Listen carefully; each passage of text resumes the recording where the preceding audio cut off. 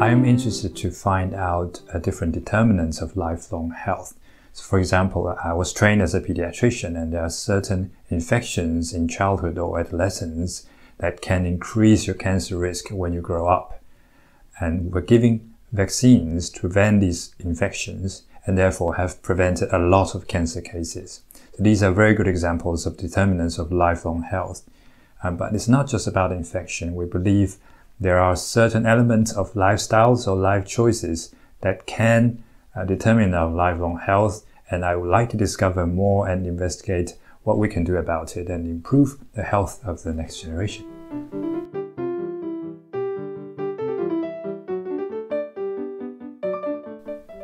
For me, I would say is that being able to look at a bigger picture.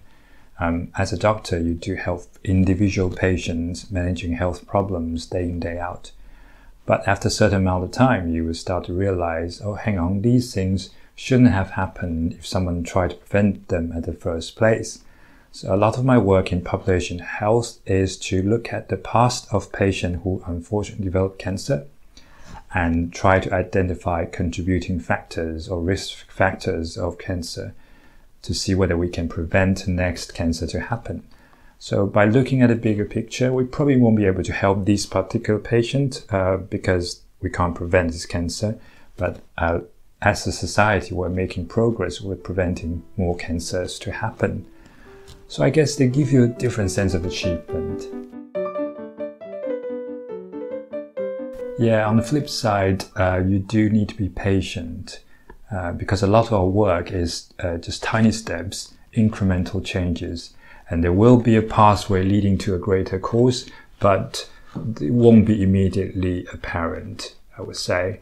A few years ago, we published a report demonstrating that people who drink more coffee are not more or less likely to develop cancer compared to people who drink less coffee.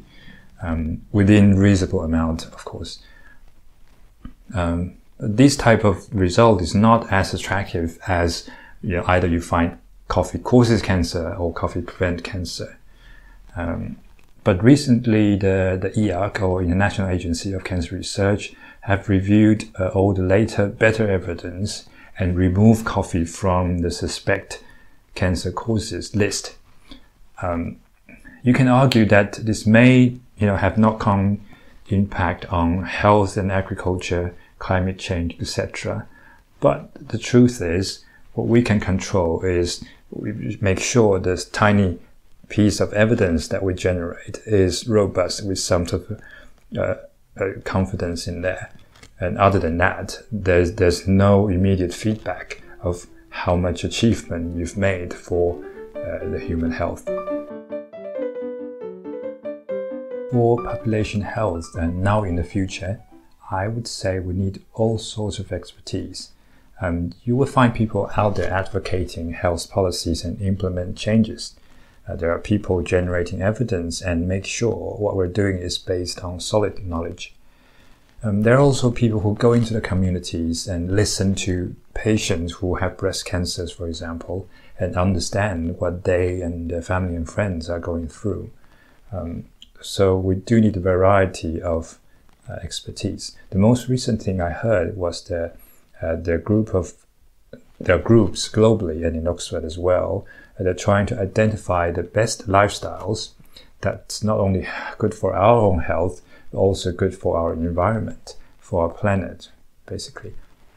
And this makes total sense to me because we're not able to have a good, healthy generation if we don't leave a healthy environment behind. So whatever your background is from, talk to people and find your pathway, and I wish you best luck.